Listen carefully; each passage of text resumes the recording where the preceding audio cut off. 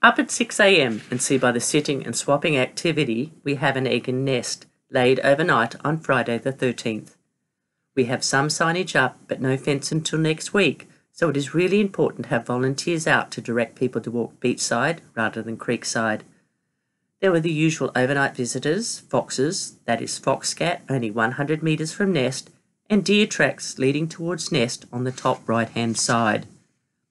Then, at 8 a.m, the other pair of oyster catchers whose first nest failed promptly chased off down the beach by the now nesting residents.